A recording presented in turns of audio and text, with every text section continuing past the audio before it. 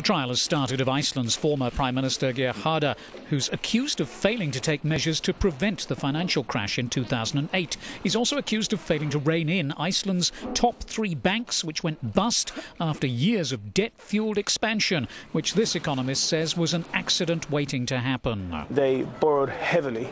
International flows of money into Iceland were huge.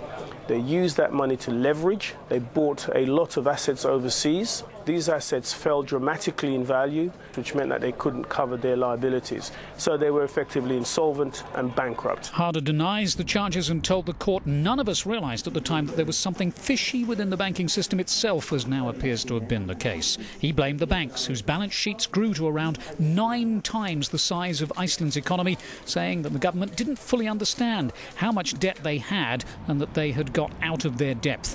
Haarde is the only political leader in the world to face prosecution over the crisis. Top executives at one of Iceland's banks were recently charged with fraud and market manipulation.